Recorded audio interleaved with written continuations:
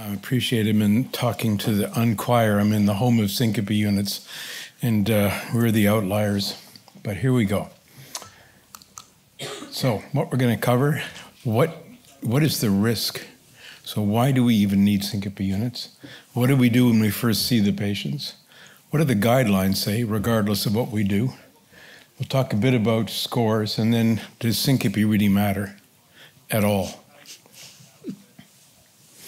Except unless you faint.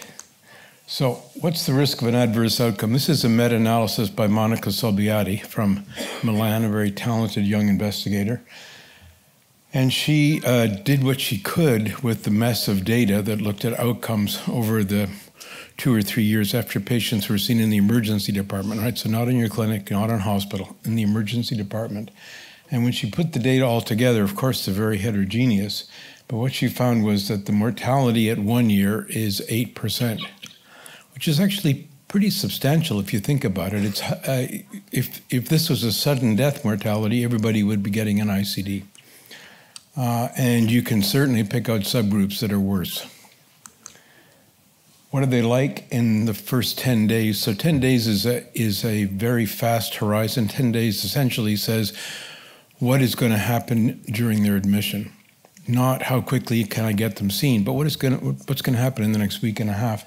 And even here, adverse events and mortality are 9%. Now, these are adverse events by emergency department standards, and a lot of them are not what we would call adverse events. They're a new diagnosis, something like that. Or they actually classify putting in a pacemaker as an adverse event. So anybody here implant? Right. Nonetheless, we need to do something about these people. The emerge guys are doing a reasonable job. They know how to, what they do know how to do is they know how to pick out the healthy ones. They know how to send home, let me rephrase that. The ones that they send home do pretty well. The ones that they admit are all over the place. This is by Giorgio Costantino, who's actually trained Monica Solbiati. And in this paper from a long time ago now, they looked at the kinds of deaths, and I think it's worth remembering that little table down on the right. So 40% of deaths, they never knew what was the cause of them. Sudden death, right? So this is an EP session. Sudden death was less than 10% of the causes of death. Right? And everybody's worried about syncope in the emergency department, but sudden death is low. And then there were other things. Lung disease, for example, cancer, stroke. It's all kinds of things, and you have to ask yourself, what does syncope have to do with most of these? Nonetheless, here we are in the emergency department with a syncope patient. For those of you who are struggling with ESC versus ACC, they all sort of mean the same. You just have to get past the particular definitions that they use. If it's class 1 for both of them, that essentially says you must do it unless you really, really, really don't want to. Class 2 is split into class 2A, which says you should do it. Class 2B says you could do it if you really want to. And then class 3 says don't do it unless you really have to. And so don't worry about the fine print and how they decided what must, should, could, don't, how they got there. That's basically what they say. So what do we know about guidelines and syncope units? We published one nearly 10 years ago in Canada, and it's widely quoted as saying, don't do it, don't have syncope units, don't do risk scores. But all we said was, we don't really know. There's not enough evidence yet to declare that they work, which means you could do it. The ACC-AHA stressed, it took a slightly different tack. What they said was, at the start, everybody has a good history of physical and ECG. The evidence for ECG is not all that great, but they're cheap. And it says right at the start, you need to work out what the risk is. What it accepted was that for a lot of patients, no matter how hard we struggle, no matter how close our history and physical are, that you don't get an answer the first time. It says, therefore, you really need to sort out if they're low risk or not low risk. And so risk assessment is right in this in the middle of this. The further evaluation part is the tricky part, and that's mainly what we'll be talking about. What they said was, if they're high risk, and I'll show you what the risk factors are. If they're high risk, then you should be admitting them. If they're low risk, you should not be admitting them. And if they're intermediate risk, that's really the core of what we're talking about today is what do you do with the ones where you're not sure about anything? The ESC, very fine print, all I'm going to say is it's class 1 for, the non-A, non-B patients. Should have some kind of structured observation somewhere, either in the emergency department or a syncope unit, either as an inpatient or as an outpatient. It's a broad category. And they said the risk stratification scores are not great. They are good, but I think they're mainly useful as an aid memoir. So must. There's not much that you must do. You must do a history and a physical. That's appropriate, and you must do a 12-lead ECG. The reason you do a 12-lead ECG is although the pickup is very low, they're cheap, and so it's easy to make them cost-effective. What about risk scores? So there are a lot of risk scores. There's at least one from the UK, one or two from the US, a bunch from Italy. And what they say here is could. And could means actually there's not a lot of evidence that they're really all that great, despite the enormous amount of work that's gone into them. So let's just take a look. These are the risks. These are solid lines now. These are from meta-analyses and Bayesian analysis of essentially the same data set. So these things are real. Older patients are at high risk of something. If they've had a recent 1 or 2 spells, right? So not the vasovagal ones who've been fainting all their lives. If they have palpitations ahead of time, supine and with sweaty exertion, right? So that's what, and this is mainly to pick up the genetic arrhythmias. Structural heart disease and heart failure, we all know that. Family history of early sudden death, we know that. Hypotension, well, that's sort of a no-brainer, but it did make it into it. Evidence of hemorrhage. So this is mainly for GI bleeds in emerge, and not for more chronic problems. You'll ask what an abnormal ECG is, and the problem is this work was done by emerge docs, and an ECG is either normal from a computer or abnormal from a computer, and so everything gets lumped in here. Right. So how good are they? Well, the granddaddy of the scores is the San Francisco syncope rule. And it's been evaluated many times. This is a review of all of them from about 8 years ago. And they looked at 12 studies that had over 5,300 patients. And what they did was quite an interesting approach. They looked at the best sensitivity and specificity for each of them. And those are the sort of medium-sized blue dots. And the size of the dot it reflects the size of the study population. And in that cloud in the middle is a repetitive modeling of what the mean of all these things really is. And the little blue dot is the point estimate. And then the red curve I did in PowerPoint just to show you what an ROC curve might look like. And you can see it's not bad. It's much better than Timmy. It's much better than Chad's. It's really not bad. The trouble is that the reason why they're doing this is to keep people out of emerge accurately. And these scores still admit an awful lot of people. The mean sensitivity, the likelihood that they'll pick up what needs to be picked up is 87%, so it's actually pretty good. The problem is the specificity, right? The specificity is only 50%, which means that they're going to admit 50% of patients. And so the scores are good for picking up bad stuff, but they're not very good for reducing admissions. This was a more recent score from the very large Basel 9 consortium. It's a multi-center, multinational, prospective, densely granular registration and follow-up of emergency patients for up to 3 years. I think they're putting a ton of work into it with a lot of data. And they looked at 1,500 patients, followed them for 2 years, and they had enough data to actually go back and enroll and look at these patients with 9 different scores that are out there. So the question is, how good is it? Well, this is the good news. So this is just a representative one. This is the OSL score, which, as you recall, looked spectacular and was very simple. And indeed, it works. The green line, the lowest risk group in OSL, is a 0, and the yellow one shows that they do extremely well over the first 2 years. And the worst one, the OSL 3 and 4, they have a mortality that's about what the first study reported. So the score looks like it does very well. But look and see where the red line sort of bottoms out, right? The red line doesn't bottom out at 0% survival. The red line bottoms out at 80% survival. And what that means is you're still going to be admitting a lot of people that don't need to be admitted. When they rolled up all the scores, they did receiver operator characteristic analysis of all the scores, and then they took the area under the curve, the C statistic.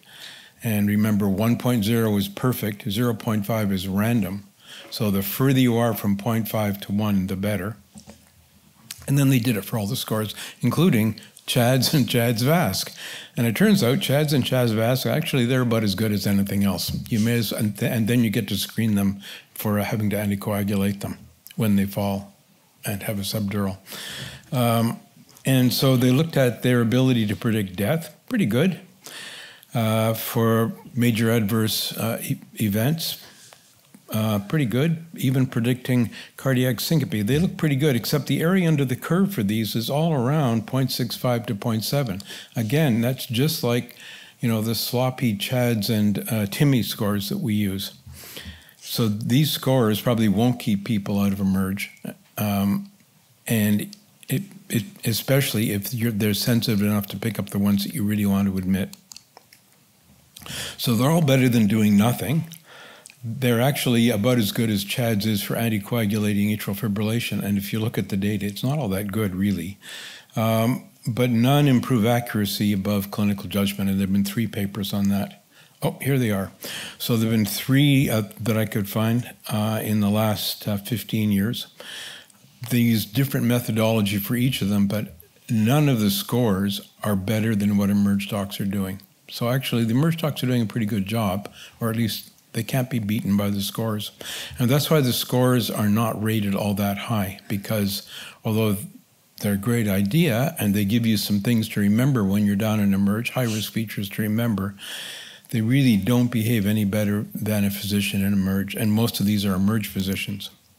There's one recent one that shows some promise, but and it's been validated and it seems to work well, but in the international environment, we don't know yet. And it's out of the University of Ottawa. And it was by far the largest effort. It was a huge prospective, data-dense, multi-center, multi-city, multi-province initiative. And it was developed and it was replicated and it's now being implemented in a lot of centers across the country. And these are the points that fell out of it. It's the usual logistic regression methodology. These are the points that fell out of it. And what you need to look at carefully here is how the points work. So the points that predict a bad outcome are positive. The points that predict a good outcome or bad outcome are positive, good outcome are negative. And the negative points both say vasovagal syncope. Either I saw vasovagal syncope or it sure looks like vasovagal syncope. And then all the others sort of look like the other risk scores. Troponin, for example. Funny looking ECG. How well does it work? Well, this is the time to a serious outcome in the emergency department in the first 24 hours for a low-risk score, a medium-risk score, and a high-risk score. And the low-risk score, the blue guy at the top, so nothing happens. I should add, if you have the misfortune to go back and look at the papers on how the scores were derived, they were actually all derived and they were heavily influenced by what happened to patients in Emerge and then validated there. So it's really kind of a cheat because who cares, right? We have to see them after something has not happened. So it actually works pretty well. And what it says is, you know, if you look at where the curve starts to flatten out, you really only have to watch them and should watch them in Emerge for 6 hours. So put them on a monitor. By the time it takes to get a registrar down there, and then a senior registrar down there, and then a cardiologist down there, and then an EP guy down there, it's more than 6 hours. The question is, what do you do afterwards? And this is the risk of serious outcomes afterwards. And you can see how many patients are in it by how fine the steps are. So the answer is you have to wait about, you know, most things that pop up within 2 weeks. And in particular, most arrhythmic outcomes happen within 2 weeks. So 6 hours in Emerge, 2 weeks after. And so those, essentially the Ottawa rules is that you should be watching them for 6 hours in Emerge, but at least in Canadian Emerges, they're lucky if they get into bed within the first 6 hours. And then have some kind of external ECG monitoring, and it's, you know, there's a lot of competition now in the market for this. But only 2 weeks. And then after that, you can see in your clinic, and it's much more leisurely, you can work it out because the risk of something happening is really pretty low. You can predict what happens to patients, actually, by quantitatively, essentially with the Charlson comorbidity score. The risk of serious events, most of it has nothing to do with arrhythmias. Remember, arrhythmias are only 7 or 8% of outcomes. Most of it is just a lot of other internal medicine stuff. Hypertension, myocardial infarction, sure. Dementia, COPD, rheumatoid disease, these all predict adverse outcomes from syncope patients. Cancer, metastatic tumors. If you look at the causes of death, this is some stuff we did in Alberta from administrative databases. Causes of death, you know, a bit more than half are cardiovascular, but they're not arrhythmic. And it's probably, this is an old sick population and everybody has heart disease. The question then is, do we really need syncope units to sort this out? Now, the ERA has produced a document that's very dense in stuff, a lot of recommendations with targets as to what good outcomes are, and the target is less than 20% admitted and less than 5% readmission rate. And in Canada, because A, we have no beds, we're number 30 out of 34 in the OECD for beds per capita. And because our Emerge docs, I think, are trained for 5 years, they're actually pretty good. We slag them all the time, but they're pretty good. So only 15% are admitted now, and the number is dropping. Probably within 5 years will be below 10%. There is a finite level you must not go below because these are old, sick people. The mortality looks like everybody else's, and we have a 1% admission rate. I think that's what's driving it. It's just, it's good training and practical. We can't get people into hospital, and so we don't.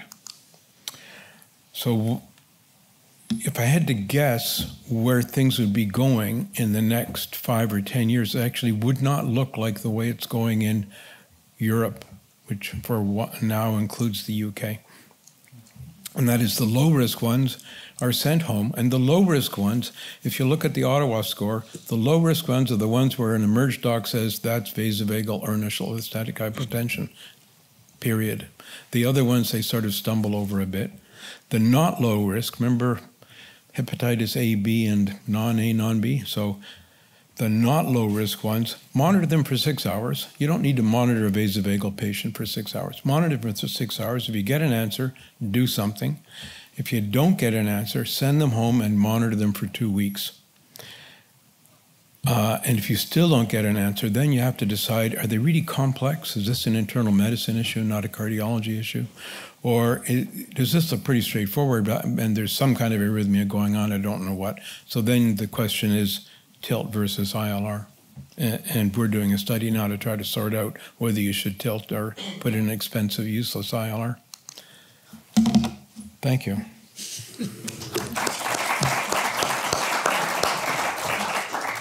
I think what makes Dr. Sheldon the consummate trialist is the equipoise with which he goes into his trials about the utility versus ILR. Now, we son. have a few minutes for questions, if there are any.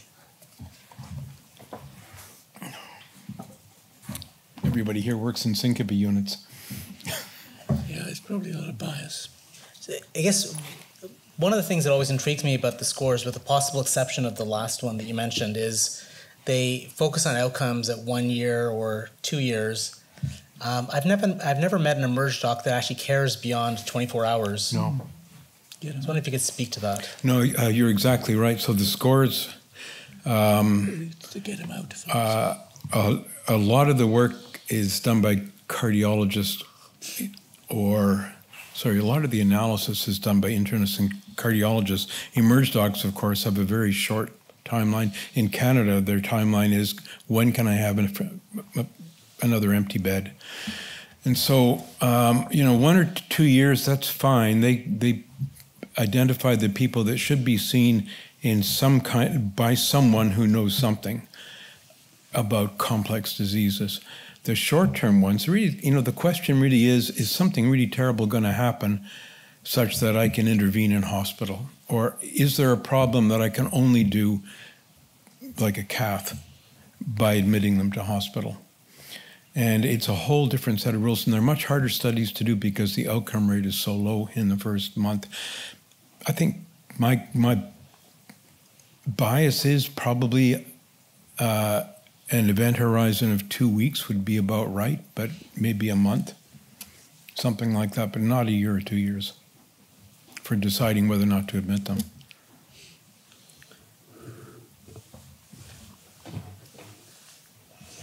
Dr. Whitehouse.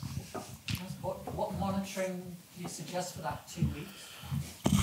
Well, you could go upstairs. Sorry, the question is what kind of monitor do you use for 2 weeks? And Canada's way behind the times in a lot of things now. When I come to Europe and the UK, we are way behind. We still use the King of Hearts a lot, which of course patients hate. There are devices coming out now that are either just in the market or will be in the market in the next couple or 3 years. Venk Thuragana-Sambandamurthy's working with a company based in Quebec City, I think, that has one that's a very nifty Band-Aid kind of device that lasts 2 weeks, but I don't have a bias. My sense is if patients have symptoms that last a long time, if they're having tons of pre-syncope as well as their syncope, then just getting one of the cardia devices would be, I think they're great, because if you have enough time, they can record what's going on. Do you need to interrogate daily? Oh, yeah, so that, God, I hope not. That all, the need to see them daily is really based upon your fear, either evidence-based or industry-based, that you need to see what's happening right away because they might die. Whereas assessing physicians, most of us are calmer about arrhythmias than emerge docs are, and we're quite happy collecting it at the end. The risk of sudden death, so Venk's study was huge, and the risk of sudden death is trivially small. It just almost doesn't exist.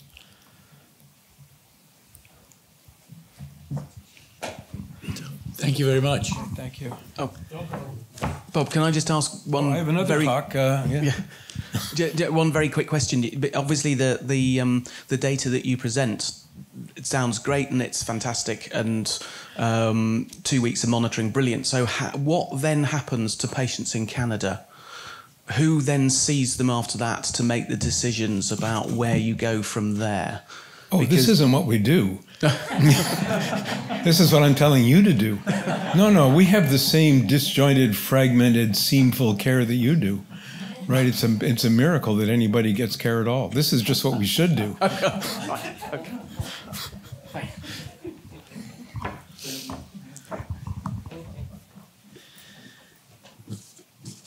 So, thank you, Dr. Sheldon. The next speaker is Dr. Boone Lim from Hammersmith Hospital, London. alternative therapy for VVS, vasovagal syncope. Thank you very much for the kind invitation to speak, Richard, Satish.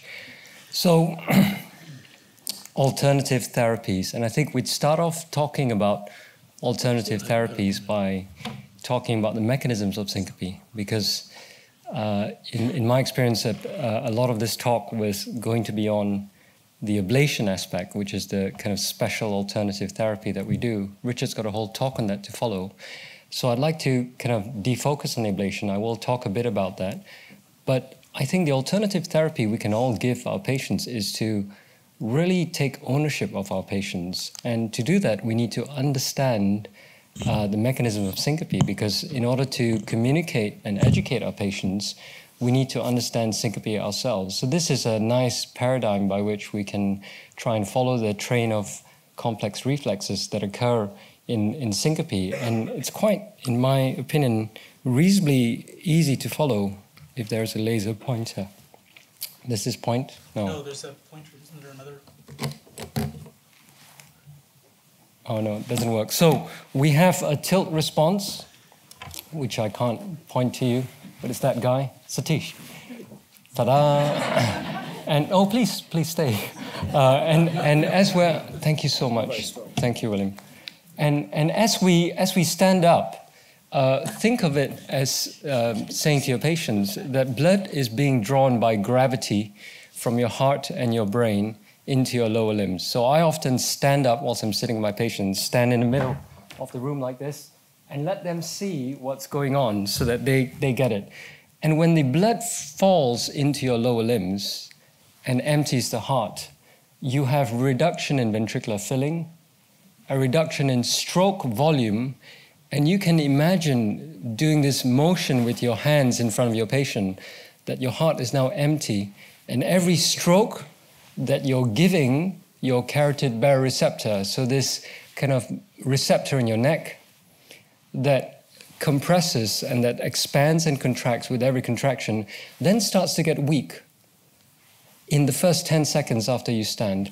And when that happens, it generates a whole series of impulses that go to the brain and start off this complex reaction, which is mediated by sympathetic activation and parasympathetic withdrawal. And when we think about it like this, and when we explain to our patients what is going on, we can then start to pick out some of the very many symptoms that they describe and attribute it to a mechanism that we understand, and most importantly, they also understand. So for example, because of this process that we've demonstrated and that we now all understand, we now have increased sympathetic surge. And that explains to the patient why they feel tachycardia. So why do your patients feel palpitations before they faint? Why do they feel the symptoms of an adrenaline rush? So your patients get a bit breathless, some may get chest pain, some feel dizzy, some feel just very generally unwell. Some get the splanchnic symptoms that give them the problems with nausea and dizziness. And then you can also think about what happens to the reflexes with respect to the renin, angiotensin, aldosterone system. Maybe you don't explain this to your patient, but you understand that. And you understand that we can detect sympathetic discharges. So these are physiological things that happen to an extent to all of us in this room now if we were to stand up in a dehydrated environment postprandially. So that could happen to all of us. And in terms of thinking about the treatment or alternate treatment strategies, I think it's worth thinking about trying to attack every single one of these aspects that occur. And this is some of this is the way that I would try and anchor your discussion or your understanding about what alternate treatments there are. So I quite like to start from the beginning. So tilt training, let's say. No, so tilt training comes in a different talk. Let's go external compression. Now, external compression, and I struggled for a long time with this because I was prescribing what I call granny stockings. I would just write to the GP and say, can you just prescribe them? Great to compression stockings, which ideally as high as possible. And the patients simply were not wearing them. They were either too tight, too loose. They would only last a week, and then they go into the wash, and then they would disintegrate or fall apart. Now, I've since spoken to a couple of vascular surgeons, and this is what they would say. Get your patient to get a good pair of compression stockings. So there are two makes that I would say to the patients, try and get your GP to prescribe, because these are prescription stockings that you can get for venous ulcerations for lymphedema. And this is one of them. And they cost about 70 quid. Most of your patients should be able to, most of them, afford 70 quid to buy a good pair that will withstand, I guess, multiple washes. And this will last 3 to 6 months. So Sigvaris is one brand. It's a Swiss brand. I don't own any shares. The other one is Bauerfeind. I also don't own any shares. But these are compression stockings that you can go tell your patients to go online and take a made-to-measure thing, wear it, and ideally get the ones that come and give you a bit of splanchnic compression.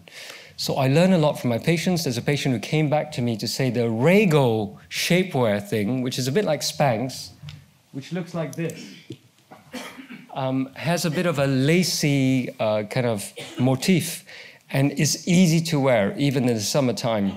And I'm beginning to appreciate the value of splanchnic constriction. So remember I talked about standing up and thinking of your blood dropping into your lower limbs? Well, use the other analogy that you've just come back after a lunch break and that your blood is dropping in the very large capacity splanchnic system, which is that reservoir of blood that lines your gut, your intestines. And the way to communicate this to the patients is to say, after a meal, I also feel sleepy. Because it's a natural response that your blood is being shunted away from your heart and your brain. And so it's natural for the blood pressure to drop. If you are susceptible to vasovagal syncope, this is when you might be in a warm meeting after a lunch break, and this is where you might feel the onset of the tachycardia, the palpitations, the shortness of breath, and then wanting to step out of the meeting room and not quite making it. This is a common scenario that patients present with. And you can explain it by the splanchnic system. So the number of patients who I have tweaked that actually, if that is the symptom profile coming into my clinic, I will almost always get them to get a pair of nice high splanchnic under the breast compression. And it can work a treat. It can also work a treat in your patients who are more elderly, because they find the putting on this pantyhose very difficult if they've got arthritic fingers, if they're above 65, 70. But the ones that fit just at the thigh level going up to just underneath the breast can really work wonders. So these are elderly patients with orthostatic intolerance. So tips and tricks, and really to empower you all to just say this to your patient after this lecture. You can already start to put this in practice and give the advice. Isometric counterpressure exercises. And these group of exercises are something that we always tell patients to do. And Walter Wheeling has shown that if you have a tilt and you're starting to drop your blood pressure, still being held in a tilt-up position, when you do your isometric counterpressure exercises, you can actually boost the blood pressure. So this really works. And your patients will tell you that it can work acutely. And more powerfully, if you were tilting them or allowing them to have a response where they were doing this, and then you re-emphasize how beneficial this can be, you can set up a loop of positive reinforcement. So if they feel it works and they learned that it's something very tangible they can do every time they feel pre-syncopal, it can be transformative. Not enough is said about this in our day-to-day practice. So there are a few subtleties in these pictures, and I just want to point out to you, because this is the kind of perfect patient from Wouter's lab.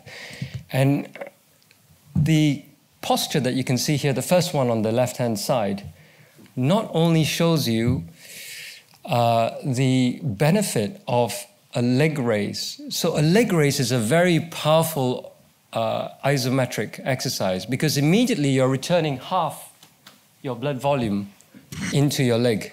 So if people are prone to fainting sitting at their desk, you get them to buy one of those IKEA stools, quite high, you know, the ones that get the little boy to go to the toilet. they can change and shift their leg positions one at a time. That's a very practical thing. And the other thing this patient is doing, I don't know whether you can see, related to the splanchnic system. Can any of you pick out what he's doing? Good, he's pressing the tummy. So if you are holding your hands like this and leaning slightly forwards, you, as some of you in the room already are, you are already giving some compression in your splanchnic bed. And I often say to patients, and they say back to me, that when I see them in clinic, they're crossing their legs and they're fidgeting, and they're sitting like Bob Sheldon with the hands crossed like this, leaning forwards. They're likely to have a low blood pressure. The fidgeters have learned to cope with their low blood pressure state by adopting a natural posture that helps. So this is something that you can tell your patients. And if, in those patients who are about to have syncope, these postures can be very helpful. This is another helpful posture which doesn't look so awkward. If you're standing in line in a queue, in a train, in a bus stop, in a bank, you can often cross your legs and continue to cross back and forth and press your front leg against your back leg. And that again will give you some venous return. Of course, squatting is more obvious, and when you squat down in a tube, people often are compelled to offer you a seat, including that guy in a business suit reading the Financial Times. So it's a very, very helpful exercise. You're shaking your head, Leslie, but you should come to London sometime and see the people in the tube who don't give any seats up because they're too busy. So if you squat down, you don't have to feign, or you don't have to, you tell your patients, you just have to squat down, people will give you a seat. And this is a very helpful exercise to increase your blood pressure. What's the problem with this exercise? It's when you stand up, and this is the very, very likely time you will have syncope when you stand up. So from getting here to your seat, and I always imagine it on the London Underground, because that's where most of this happens in my patient population, you need to travel very safely from this squatting position to the seated position, clenching all the time. And then when you're seating, so when you sit like this, again, you see he's leaning forwards, his arms are held like this, and this is an isometric clenching exercise in his arms. So very subtle pictures, but actually you can learn so much from this 4 diagrams about the subtleties you can teach your patients to try and avoid impending syncope. How effective is it? There's one trial, which is the physical counter-maneuvers trial, published some time ago now, and it shows that it's better than conventional therapy for syncope-free survival. But in practice, I know that this is one of the most powerful things that works in day-to-day practice. It's not sexy, it's not an alternative treatment, but surely this is something at least you should communicate to every one of your patients. So we talk about the other things, and here I've picked and chosen some things, not really focused on the rest because of time constraints, but there is an increasing, how shall I say, for me, a personal journey. And I've seen a few patients who've made a big difference in the symptoms, typically the patients who are anxious about their syncope, by doing not only yoga, but relaxation exercises, meditation. These kind of aspects of treatment are getting more and more important, and you often can tell these patients as they come into the room highly wired, highly switched on, and sometimes having somebody say to them that actually part of the treatment process, a holistic view, is that you need to kind of switch off, learn to switch off. It helps with sleep, it helps with ability to adopt and adapt to the treatment strategies. It helps them to pay attention to themselves, right?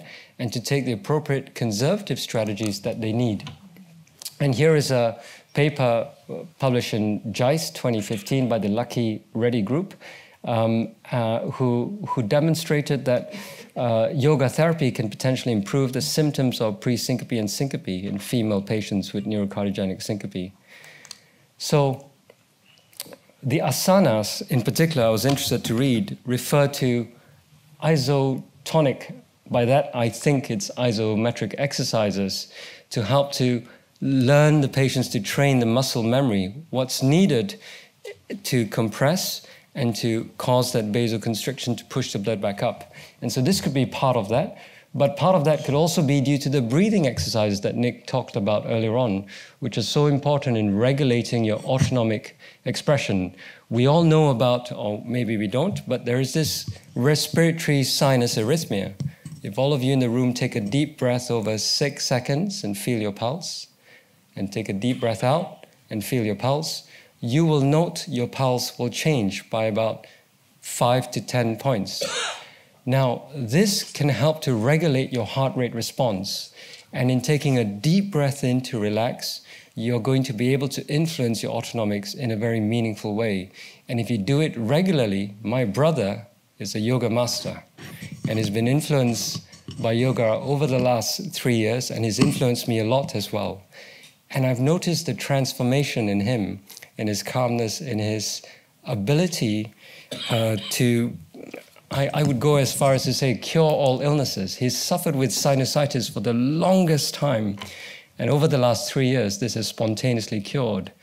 So it's something that has a deep-seated, unproven scientific, it's not proven science, but there is a lot of science that isn't discovered till you do the trial. And there's this bit about intergenerational passing down of information. And millions of people around the world practice yoga, and yet it will never be considered in a forum like this as something that's serious enough to make an impact. But for your patient, for my brother, for me, for that one person in whom it does make an impact, it's very real. So it's something that we shouldn't necessarily dismiss. And even if you're not comfortable to prescribe it, if a patient comes to you and says something wacky like, I've tried this and it works. I've tried the new age diet and it works. I've tried meditation, it works. I've tried energy healing and it works. Who are you to take it away from them? We owe it to them to at least be open about whatever makes them better. Call it what you will. It could be placebo. Who cares? Your patient's better. So at least have an open mind about these things, because the science may not come for many years yet. GP ablation is the next thing I want to talk about. And this is ablation of the ganglionated plexi. So why am I interested? I did my PhD studying the role of these GPs, which are these octopus-like structures, which with a central body and many branches, so the ramifying elements of the axons, which go into the pulmonary veins, but which also innervate the sinoatrial node and the AV node. And this was part of my PhD on the role of looking at these guys in atrial fibrillation. And it's because of this that I gained an understanding about how to access this, both in cardiac surgery. So you could visualize the fat pads by opening up Waterstone's groove, seeing a beating heart. And we could put a temporary pacing wire on the fat pad. Of course, it didn't have a label like this. It doesn't look anything like this. It's fat. It's a beating heart. And you got to guess where you're putting this damn probe. But when you stimulate it, you could get 8-10 seconds of asystole. So you're having a very, very profound effect on the autonomics in the heart by direct stimulation of these ganglionated plexi. And here's the first paper that studied 43 patients from Pashon. And this was now in 2011.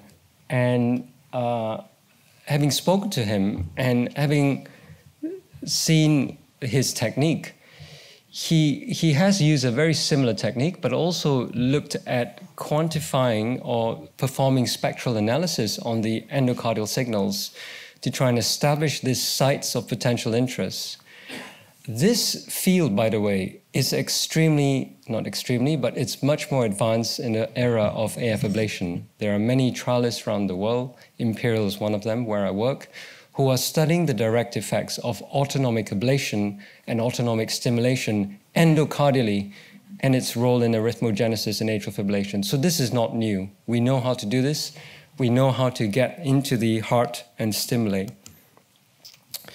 And then Yan Yao from Beijing in China published a similar number of patients, 57, again on speaking to him and speaking to Richard, who was chairing the session in which Yan Yao first presented. the results seem very credible. And these were spectacular results. 52 patients out of 57 patients remained free of syncope, very similar to the Pashon group. Pashon has since published a 5-year follow-up, and the results remain strikingly positive, good for patients to not have any further syncope. So these are some of the techniques, and this is what we call spectral analysis, where we think in a very nicely coupled myocardial cell architecture, we have heterogeneous depolarization and a very nice, stable, single or double component signals that when we apply a fast Fourier transform, which is a form of spectral analysis to deconstruct this signal into its constituent parts, we get a nice compact signal. And when you do a sinus rhythm map with a multipolar mapping catheter, and you then imagine, and this is schematic, it's way simpler than we imagine, but it makes the point quite nicely, you have decoupling of this. So with intermittent activations of the autonomic nervous system, you get differential expressions of acetylcholine, noradrenaline in between the myocardial cells. And this changes the refractory periods and conduction. And so what you expect is multiple deflections recorded from an electrogram in the same place. And when you put this through a fast Fourier transform, you get a fibrillar nest or fibrillar myocardium spectrum. And this is what Pashon used to try and quantify where these GPs are located. And in his paper, he ablated all these areas in red, where he identified this fibrillar myocardium, as I talked about, as opposed to the compact myocardium, and got the results that he had. So the survival probability without syncope post-cardio-neuroablation is very high, right? N equals 43, it's about 91%. But the problem with this graph is, where is the control group? What does the control group do? Patients who come to my clinic with severe syncope, or to come to any of our clinics, I bet you if you told them to clench the buttocks, to do the posturing, to drink more salt and water, they would also get better. Do they get as good as 90%? Perhaps, depending on how much they take in. So none of these ablation trials actually have a control group. And this needs to change if we're going to take ablation forward. I'd like to present my own experience. So we've done a handful of ablations, maybe 7, and this is the most striking response that we've done. Just to explain, these are patients who we do not have any HRG code or any approval from any CCG or GPs to do the ablation. And we're hitting into grounds that may be quite dangerous. So we need to fully justify an ablation for these patients. And the only way I could do it where I work is to go to the new Interventional Procedures Committee and make a plea in desperation for individualized patients and discuss it clearly at the electrophysiology MDT at Imperial where I work and get approval. So at least if something happens, I don't lose my job. We're not out on a limb.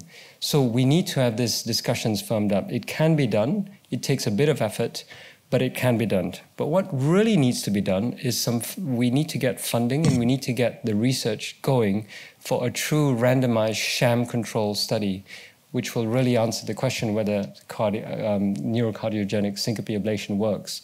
But my patient was a 27-year-old woman studying postgraduate nursing degree at Southampton, a patient of Richard's before me.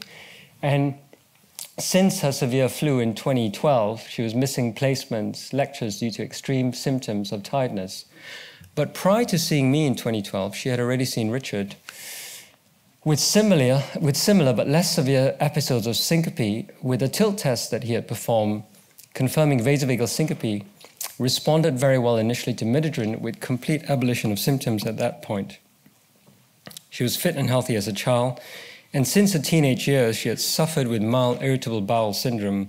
She has hypermobility, and she was doing well with the fluid intake and doing all the conservative advice that we talked about. And she was on maximal, what I consider maximal medical therapy, on midodrine 10 TDS, fluorocortisone 200, and ivabradine 5-BD because she also suffered with palpitations.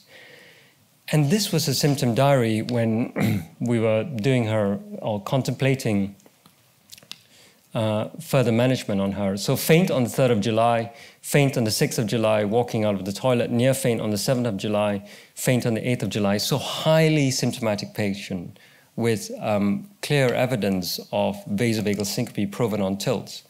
And this is an early syncopal response on tilt prior to GTN. So this was, so in our tilt protocol, we have 5 minutes in the supine position. At this point, we do a hit-up tilt.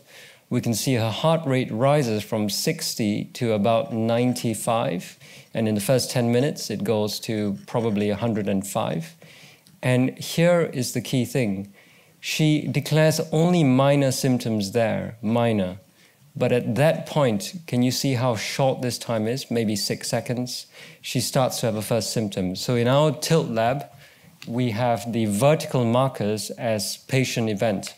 At 5 minutes, this is the head-up tilt. So that marker signifies patient event. Here, the patient suffers with palpitations, mild symptoms, mild symptoms. Here is when she feels she's going to go off. And I would say she has a very short prodrome on this tilt before her blood pressure collapses. Can you see? And her heart rate starts to fall. So I see her after 1 year, and she continues to have frequent episodes over 12 months with those treatments and has had significant injuries on a number of occasions, including a black eye once when I saw her in clinic. But what really brought things to a head was that she was still trying to keep a job as a PA at the time in central London. And she fell down the stairs at Euston, not stairs, the escalators, and it was quite a tumble over very many steps.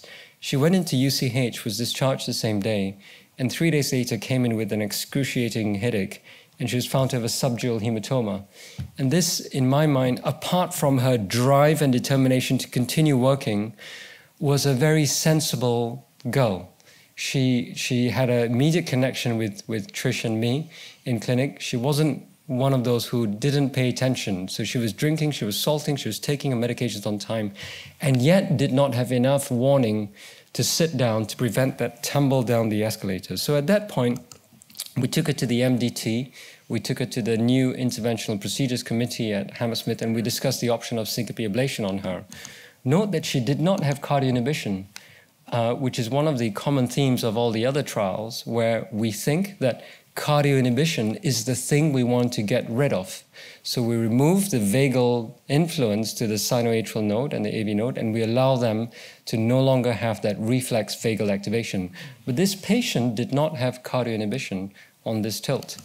And we brought her for the ablation, and just to give you an example of what we might see, this is a blood pressure trace, this is an ECG, this is some noise from our pacing at high voltage. When we turn on the high frequency stimulation at the ganglionated plexi site near her AV node, we can cause her to have 8 seconds of asystole without any ECGs, without any blood pressure. And she comes close to, well, she's under GA now, but if this was happening in life, she would have lost consciousness. And what we did is, using 3D mapping, in this case it's CARTO, we were able to construct a geometry and tag points of negative HFS. So when we did the stimulation at every point, we would tag whether it would cause asystole or no asystole. So this is no asystole, no asystole, no asystole. And here, in the right anterior septum, in front of the right inferior pulmonary vein, which is on the left atrial side, we found spots of green.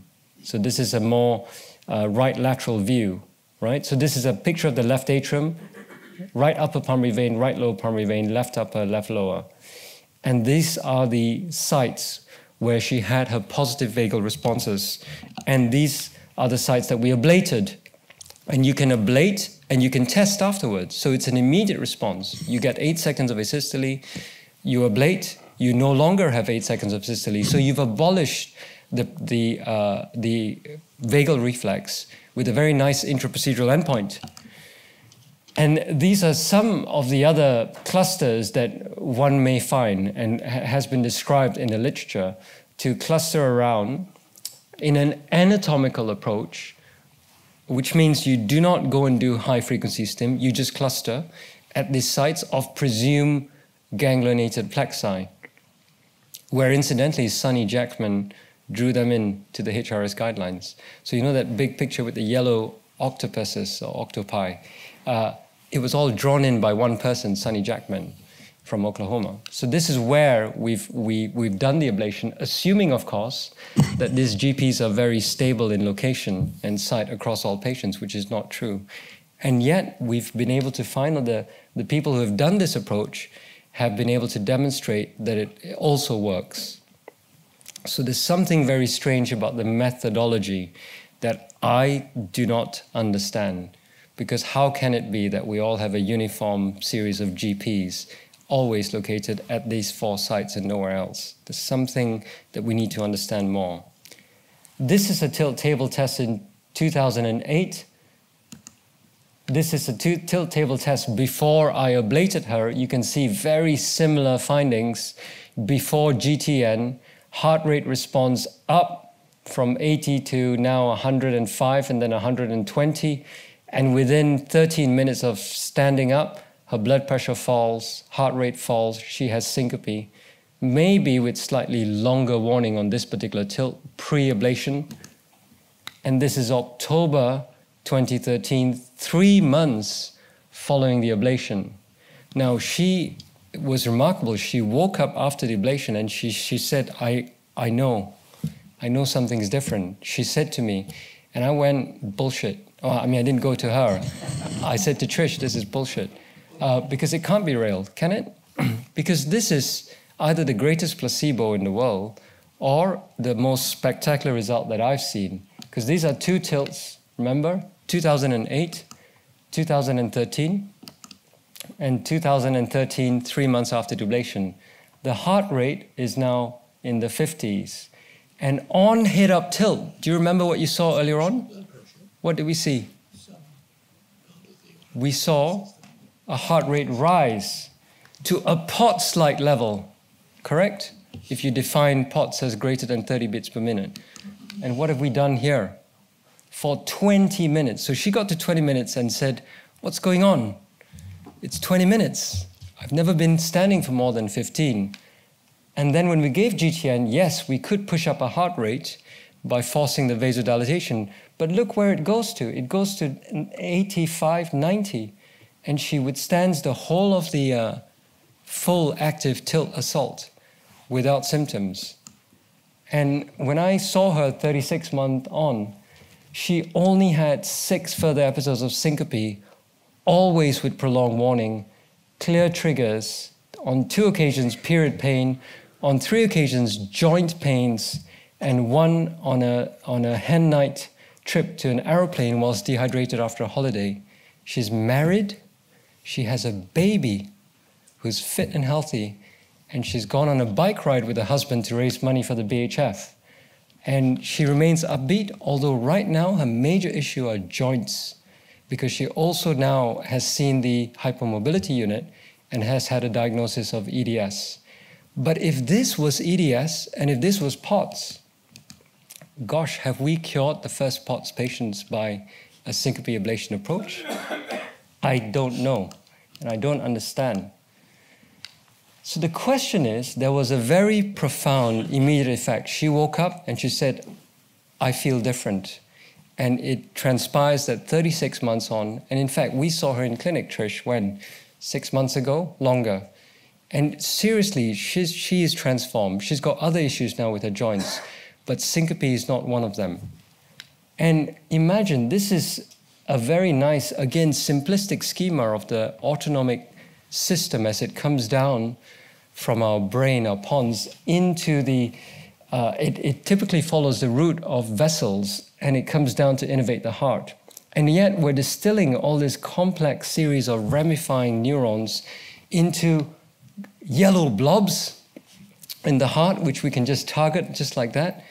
And yet it appears to give such a profound effect on patients. So my feeling about autonomic ablation is that it has transformed some of my patients, and certainly in Yan Yao's group, in Pashon's group, it has really done wonders for their series of maybe 100-odd patients. I still don't understand how it works, but syncope in a nutshell for the rest of us, if we talk about novel treatment from a personal point of view, we come away from this alternative treatments which are beyond most of our reaches, would be to do with education. And if that's the one alternative therapy you take away, I would say education for yourself, but also the ability to educate your patients in a meaningful way. In the first bit of the talk, I talked about some of the strategies and demonstrations you could do to them, or for them to teach them. This is the way to help build the confidence, the trust, and to help patients, to help you acknowledge the severity of their illness and to give them the reassurance that they need. So try and make your patient's consult with you their most meaningful consult with any medical health care professional. You don't need to send them to a syncope specialist elsewhere. You can do it. Use the tools that you've learned, use the education that you have now, and teach every patient and make their lives better. Don't wait or don't send them elsewhere. You are empowered. And I'll stop there and take questions. Okay? So actually our next, I don't know if the mic's on or not. It is. The next talk is by Professor Sutton, related to AFib ablation, or not AFib ablation, syncope ablation as well. I think it might be best to let Professor Sutton talk and then maybe have questions for both of them as a compare and contrast, if you will.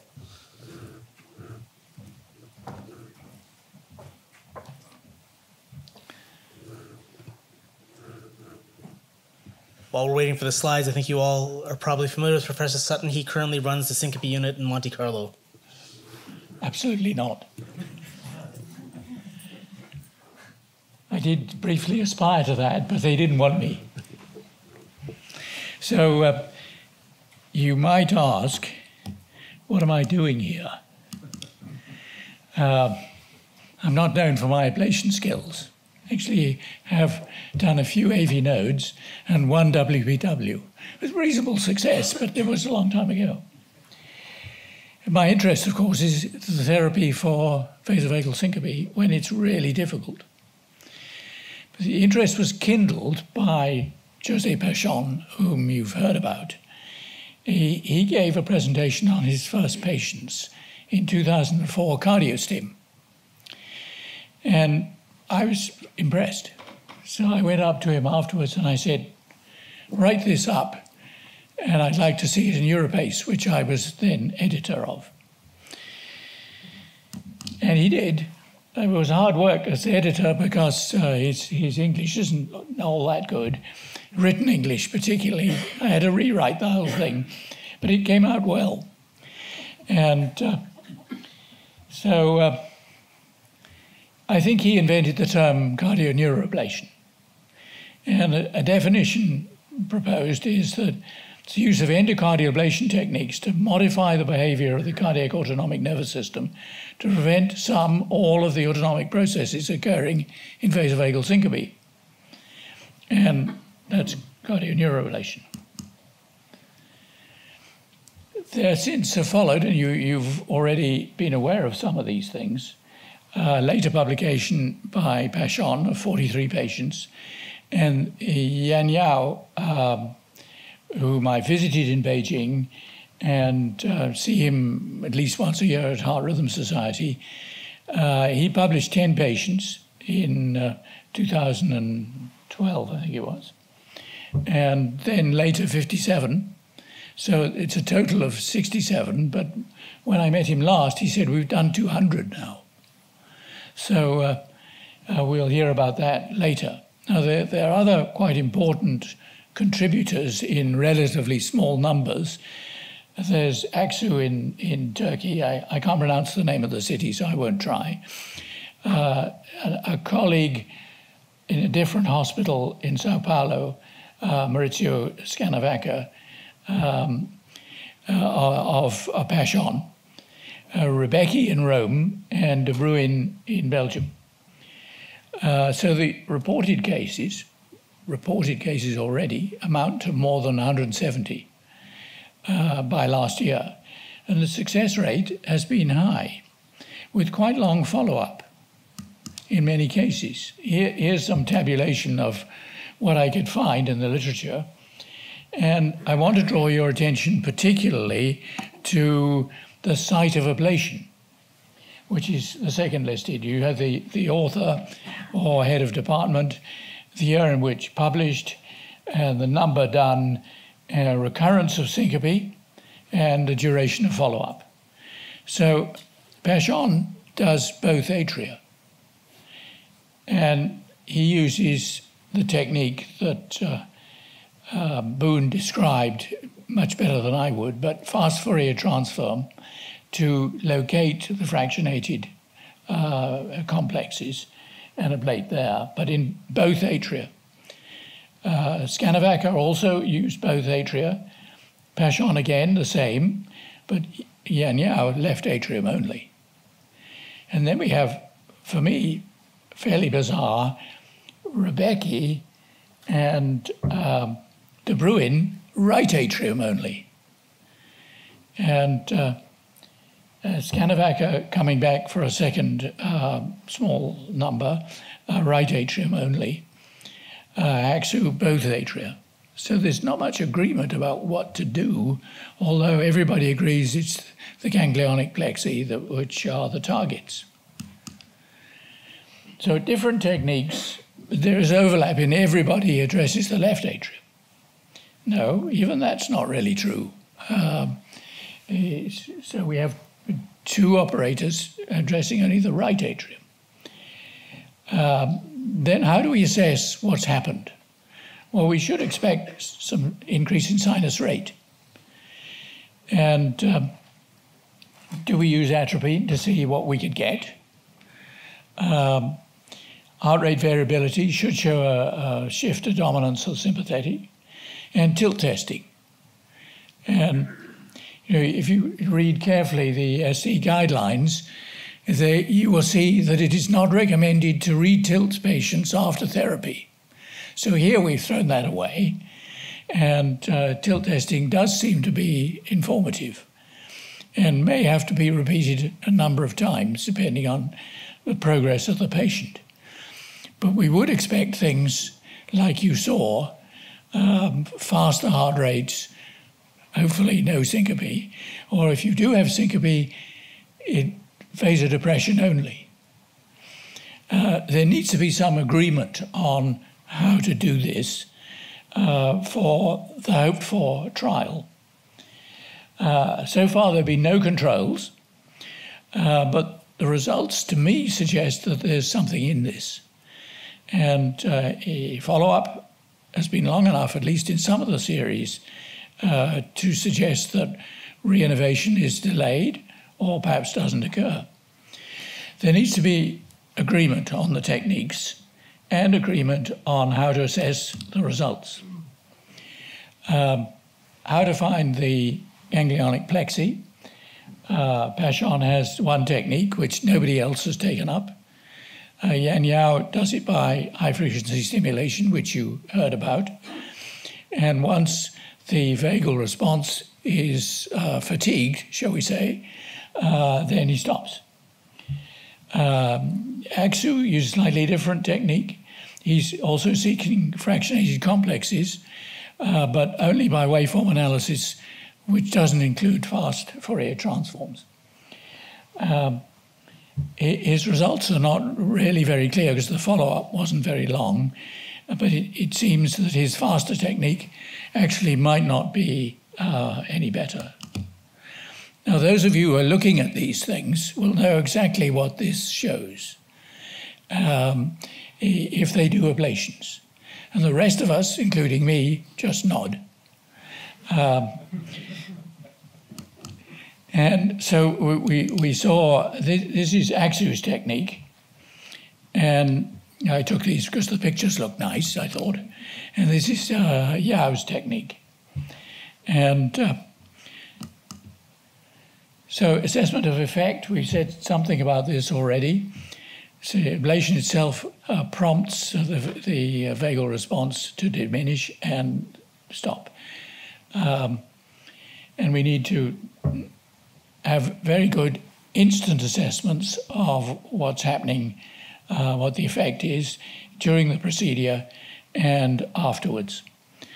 Of course, we're most interested in if syncope is abolished, but we must be interested in prodromes, which don't result in syncope, pre-syncope, and we will undoubtedly need a Holter for heart rhythm, for heart rate variation, and tilt elimination, at least of the cardioinhibitory component.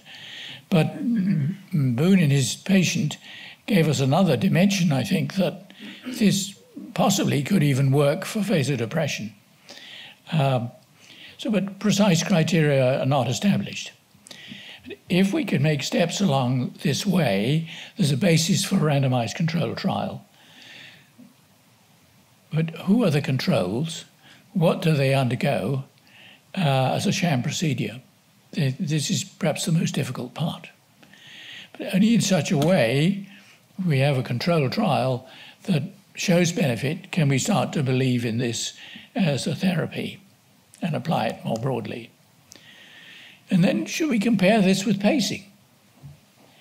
Ablation is the more potentially dangerous technique acutely, but pacing would appear, especially in the younger patient, to carry long-term morbidity that exceeds that of ablation. Pacing has randomized controlled trials that demonstrate efficacy over 12, 24 months. So we have issue 3 and Spain, basically. Ablation has no such credentials, as we have both emphasized. Given the potential for adverse effects of both therapies, that is, cardioneuroablation and pacing, that they will be restricted to highly symptomatic patients. That I think we'd all agree on that. Ablation can only challenge pacing for these patients as a tenable therapy if it has a randomized controlled trial to back it up. This is the issue 3 intention to treat. You remember this, I'm sure. And we had a significant difference between pacemaker on and pacemaker off, but pacemaker on wasn't all that good. There's room for improvement. So to conclude, this, I believe, is an area for treatment of severe vasovagal syncope that justifies more attention. But notably, we want a trial. Any thoughts, any help would be very welcome. Thank you for your attention.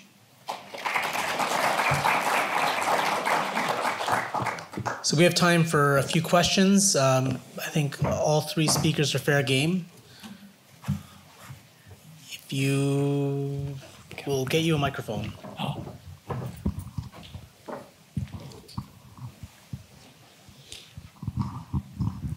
Just a quick question to both of you, really. The previous understanding about vasovagal syncope and neurocardiogenic syncope has been the prime mover in this, is the drop in blood pressure, the vasodepressor aspect, and addressing that with the sort of various modalities you've already talked about. The aim is to actually stop that initial trigger, and the secondary sort of component has always been whether they have cardio inhibition or not. But so what you're describing now in terms of the cardioneural ablation is you're now talking about 2 separate pathologies which may or may not be necessarily related to one another, or they may have an equal effect, which up until now hasn't necessarily been something that I've sort of focused on. Sure, I'll try it first. I don't fully understand your question because vasodepression, in my view, happens in every vasovagal patient. Cardio inhibition doesn't happen in every vasovagal patient. And depending on the age, it varies. The attention by those who've done this was first towards cardio inhibition. It just might also work for vasodepression, as indeed might pacing in the form of a CLS device. But this is all rather theoretical.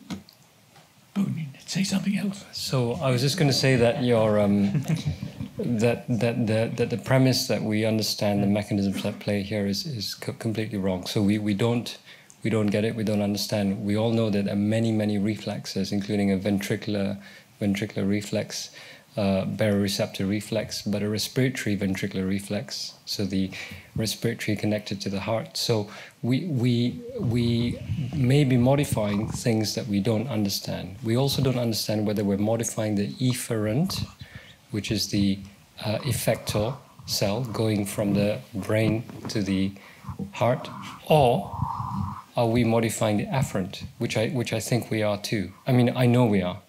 Because if we're modifying the inputs to the autonomic nervous system, you know that diagram I showed about how it all starts from here to here to here to here?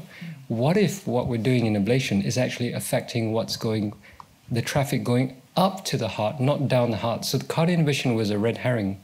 It's quite nice to think we're fixing severe patients that you would otherwise not want to pace, right? And Richard's view is compared against pacing. But I would take a more backward or upstream view to understand exactly what's going on. So if we are really affecting the afferent supply, then the whole cascade can be dampened down. And that may work, like in my patient, for the blood pressure, for the kind of apparent lack of tachycardia. All that is dampened. So, is it on? No, it's not on. We have this microphone on, please. This one. Thank you. So I think, Boone, I think you may be right. I think it's time to rethink this. These are all part of the little brain of the heart that came out of Drew Armour's work about 25 years ago. And the scattered observations that suggest that there might be something going on here, so CLS pacing may or may not work. That needs to be, we need to understand if it works or not, but if it does work, it may work like this. Atropine, the old Santini placebo-controlled IV atropine study was positive, which looks like this. I think the final thing is that actually this may be the first invasive cure of the POTS part of the much larger POTS syndrome, right? She went on having all her other stuff, Ehlers-Danlos. I think she had some for GI stuff as well. She did. Yeah. So, she's got POTS plus. But this may have fixed the palpitations, which is really interesting. It is. I mean, just to add to the story, we tilted her, Trish, 2 years ago. So this is a 2017 tilt. So 5-year history from her ablation. She got to 40 minutes as well. And it still was the same profile as it was following the tilt. So we've tilted her twice before and now twice after, 5 years apart. And she has a lot of time on her hands. No, she doesn't. She keeps on coming back for these useless tilts. No, so I try to keep her away. Well, thank you. Well, Richard, go on. We'll send you home. Yeah. Let's de-invite him. Could I ask 2 questions, please? I probably ought to know more about tilt training, and I don't know much about it. Is it something that you give instructions to the patients to teach themselves at home, or is it more supervised like cardiac rehab? And the second question was about the tests, the alternative therapies question. Do you apply most of them to most patients, or would something about obviously reserving the ablation for refractory cases, or is there something about the history or something about the pre-testing, the tilt testing, for example, that might determine that compression stockings are likely to work well, or that yoga might work well, or something like that? Wow, it's a good question. So just tell me your first question again. The first question was easier. I can't remember it now. Yeah, I also can't remember because I got swept away with your second. The tilt training, how you whether you give instructions. So for me, those patients who you see who have syncope twice a year on their commute to work during stressful times, and if they're on a monthly menstrual cycle, I don't do tilt training. Tilt training is reserved for those who are significantly affected every time they stand up. And the only way you can get them to do anything before they even start to exercise is to start to tilt train, which is the exactly Oh, I didn't show the picture. Sorry, I took it out. But you stand with your legs in front of the wall, pillows on the side, and then you just lean back like this. So shoulder width apart legs, and you just stand there. And you try and stand for 20 or 30 minutes. And I've had 2 patients who've had a remarkable improvement to the extent that they then can come and do exercise. So once they can tilt train and they get their orthostatic tolerance improved, they can start to exercise and then they're on that route. So an honest answer is I don't use it that often because most of my patients are the once or twice a year fainters. So they don't comply. I mean, the key thing you said was that these patients you do treat that way have very frequent symptoms, but not necessarily syncope, but dizziness on standing, that sort of thing. Yeah, so those patients who will generally comply have a bad life, right? So they can't get out of bed. So they're grabbing at something that you can give them to do. And you say, go and exercise. They can't even get out of bed, let alone exercise. So you give them something gentler. So that's when I use tilt training. I think that people, there are others in the room who may not prescribe it.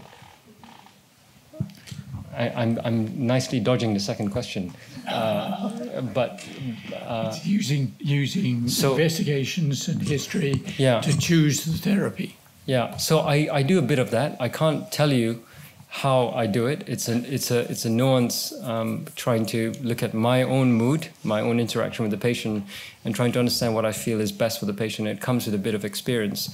Sometimes the tilt can be very effective. If you see a patient complaining dominantly of palpitations with no orthostatic drop, with not POTS, but kind of the vasovagal syncope with a lot of palpitations, ivabradine can work wonders. So I actually use the tilt data to direct therapy, because I certainly would not give midodrine in somebody whose resting blood pressure is already 130.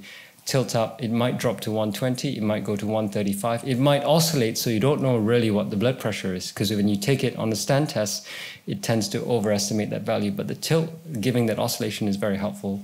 So I might not use midodrine there, because the blood pressure is already quite good, but I know they're highly symptomatic, because there's this yo-yoing pattern. So I might push fluid, salt, fluorocortisone in that situation. Compression for everyone. Compression for everyone. Hi, Boone, Richard. Thank you for your talks. In terms of the overexpression of different sympathetic and parasympathetic drives in POTS versus VVS, could it simply be that actually within the GPs there's an overexpression of one for one condition versus the other, and therefore plating the GPs may improve a POTS patient's POTS symptoms versus a VVS patient's vasovagal symptoms?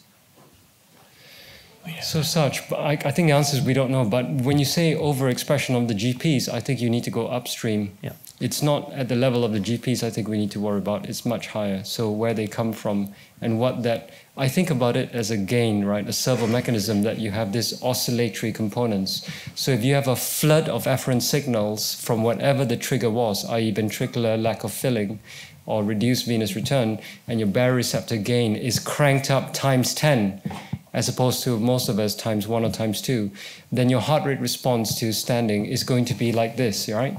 Because a POTS patient don't only accelerate heart rate, they accelerate the magnitude of oscillations. If you've seen enough tilts, and you have such, you have seen that they yo-yo, and they can yo-yo by about 40 millimeters of mercury and 40 beats per minute. Now imagine on a 10-second cycle, you are getting a blood pressure of 80, and then 120, and then 80, and then 120, with the heart rate doing a similar thing from, let's say, 90 to 130. How does that fit in, and what is the mechanism that causes that? So it's not, I think, at the level of the GP that's causing it. It's a much higher mechanism that is cranked up too high. And when you touch the autonomic ganglia and you attack it and you disrupt a little bit, it doesn't take a lot to disrupt it, which is why it can come back into place, because we are all built to try and come back to normality. You just have to tweak it, which I think, my personal theory, is why all these different techniques work. Left atrial, right atrial, biatrial, why they could work is because they are just disrupting that extra gain in that yo-yoing thing that allows you to heal, that allows the heart to come back to what its natural state should be. They're all linked, of course. of course. So just a question about the yo-yoing. Are you referring to exaggerated Meyer waves, or are you talking about something else? I think the 10-second oscillations are Meyer waves at rest. Yeah. The 10-second oscillations during provoked tilting could be enhanced Meyer waves, but they could be something else. I don't know the answer to that question. What's your view? My question is, do you not think that this is hypovolemic, like low cardiac return? I mean, you see this, at least I used to when I visited the ICU more, but you see this in hypovolemic patients in the unit, even while supine. Our assumption's been, when they're tilted, there's relative cardiac hypovolemia compared to standing, or compared to supine. Do you not think that's the waves? So yes, that can exaggerate your waves, but there's something additional with these POTS patients that causes a secondary exaggeration. It could be what they're thinking. It could be the anxiety component coming in to enhance that sympathetic effect. But it's a good point. So we should give intravenous saline to some of our patients and see what happens to the Meyer waves. They all diminish, of course. So. Can I just to make sure I've got it right? So when you ablate these GPs, are you also ablating sympathetic Yes. afferent and efferents, That's as right. well as parasympathetic afferent? And the third thing you're ablating is interneurons. So most of your GPs consist of interneurons. So there is a sympathetic and parasympathetic efferents and afferents. So there are 4 things already. And then you complicate it by saying connecting neurons, so neurons that talk to each other. So how does the right upper GP communicate with the left upper GP? There are interconnecting neurons, and those interneurons make up 85%. It is said by the likes of people who know more, like Drew Armour. Last question, Bob. So I'm up here so I can see you. So we do some clinical trials, and the things that are critical when you're setting them up are inclusion criteria and the magnitude of the improvement. And so I need everybody to tell me what they think. Family doctors, internists, cardiologists, EP, everybody. So the first question is, how bad do they need to be before you as treating physicians, not investigating physicians, before you would consider this? Right, because when I look at the papers, actually, these patients don't look all that bad. Some of them, they're sort of on the lower end of the ones that are in the post studies, which is far more benign treatment. So would they have to faint at least once in the previous year? Put up your hands. Yeah, at least once. Yeah, at least once. At least 3 times in the previous year? Yeah. At least 10 times in the previous year. No. I mean, not Okay, so somewhere between 3 and 10 times in the previous year. Okay. Actually, and how many, it doesn't really matter. There's no way that you're going to let Boone get his hands on these patients. So everyone's open to this. Okay. Okay, so they have to be at least moderately severe. Worse, so by way of giving us some benchmarks, in the VPS studies, original pacemaker studies, and in the post studies, the median number in the previous year sort of sits around 3 or 4. So they have to be at least the median of what gets in the post studies. If you do that, actually, you'll have a high likelihood. You'll have a likelihood of outcome in the next year of about 60%. So the next question is, what magnitude, as human treating physicians, what magnitude of improvement would you like to see in these patients, right? Would you like to see them go from a likelihood of 60% of a faint, 60% fainting in the next year, down to 50% or 30% or 10%? So down to 50%. Just before you, small change. To clarify, Bob, I'd like to see them never faint again. Are you asking what I'd like to see, or what my minimum difference would be that I'd accept? What's the minimum improvement you're willing to tolerate in your patients to submit them to this? And this is not to slag it. This is, if we're going to do a clinical trial, we need to know what is reasonable, because there's no way to figure out the power calculation from the data because there are no control subjects. So are you looking for a huge improvement? Are you looking for 100% cure, or a huge improvement, or a modest improvement? So all in favor of cure, put up your hands.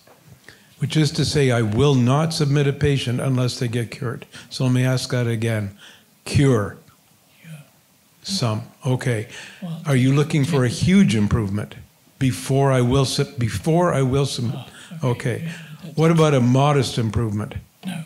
No. So a huge improvement would be something like 50 to 75% risk reduction, right? By all means. Sorry to interrupt. I wonder if you should look for a quality of life score instead. Oh, absolutely. Absolutely. Because actually, if you go, the trouble about fainting, as everyone here will know, it's about how much warning you get, it's how much it affects your quality of life as well. And if this procedure means they get a longer warning, but they still faint as often, that might completely transform life. So I would go much more for quality of life marker personally. The Spain study now has a quality of life measure, which is not yet published, but I've been accepted. Really, just a quick question about if you're looking at entry criteria, do you actually need to have some objective evidence of on maximal therapy? Because we certainly see a number of psychogenic patients who continue to have frequent episodes of syncope, and it's actually looking for on maximal therapy to see the actual blood pressure changes and or heart rate changes before considering something like this. Okay, so you raised two really important points. The first is the psychogenic syncope, the non-biological lapses. If you're not really careful, these will be the patients that dominate the studies. Because these are the ones that are going down all the time, and you're desperate about it, you don't know what's going on. And so we need to actually have an accurate way of keeping these poor suffering souls out of harm's way, because that's what this is harm's way. And then maximal medical therapy. So if you stick around this afternoon, actually the topic of my talk is a post-mortem for drugs. So he's wrong, but that's okay. I gave you a soft one. Okay, so maximal, there's not a lot of medical therapy to be maximal. And one thing we'd have to discuss before doing this, as treating physicians and not investigating physicians, is, just what really would you expect to be done for your patients before you'd consider using this as routine care? So I think the point about the psychogenic is that you want them to faint a lot, but not too much, right? Yep. If they're fainting multiple times a day, stay away, even if you need 3 more patients to get to your recruitment target. When everyone looks really good. Can't do that. Yeah. What do you want? Well, there are criteria. It's not that difficult to come up with criteria to screen most of them out. Now, I think people in the field have a pretty good idea of what the inclusion criteria are for psychogenic syncope. So tilt can be incredibly helpful in psychogenic pseudosyncope. And the incredible complex thing about them is they often have coexisting vasovagal syncope and coexisting vasovagal pre-syncope. And that's a killer, because the pre-syncopal anxiety and rise in adrenaline that gives them the tachycardia and everything else then leads to the psychogenic collapse without a further reduction in blood pressure. And you're often confused, as everyone is, including me. And in fact, one of the things that I didn't talk about was she was one of 6 patients I've ablated. I've ablated 2 patients with psychogenic pseudosyncope and regretted it because they haven't had any difference at all. But I was going for the pre-syncopal thing, and I ablated them knowing full well that they had psychogenic pseudosyncope, but with that trigger being the pre-syncope. Sort of like mama bear, right? You want the porridge not too hot, not too cold. Sorry, we're trying to speak together, but psychogenic pseudosyncope is much more complicated than that because it's conversion in the brain, so it's too simplistic. I think that's that idea.